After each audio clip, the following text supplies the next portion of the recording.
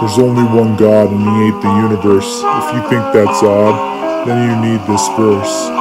Abraham set out from Ur of the Chaldeans, right next to the Babylonian ruins. God showed him the stars in the sky as a promise, and after him there was a long list, generations and generations, from Israel all the way down the lineage to David.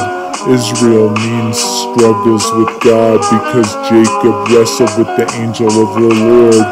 He had God pinned, but God touched his hip. It popped it right out of its socket.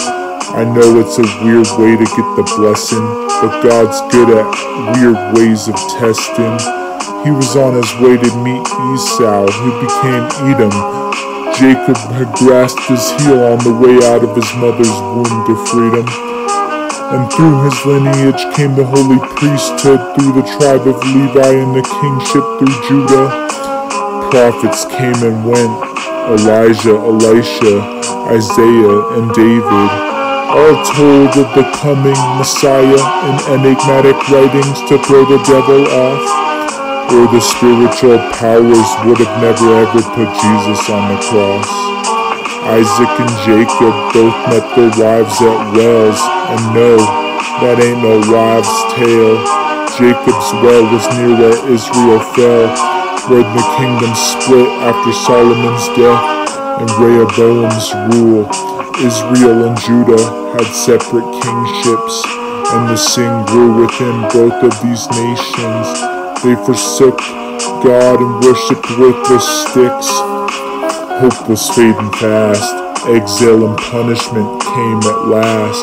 Israel was scattered on a lonely path, his struggle with God had failed and passed. Samaria was taken by the Assyrians, Jerusalem was taken by the Babylonians. To the Hebrews it seemed that all was lost, but the faithful knew what Scripture taught. God would send His one and only Son before the end of the day would come, and under His blood unite all the nations, whether 1st century Judea or 21st century America. Israel's story is long and complex, just like the story of every sinner who fails the test.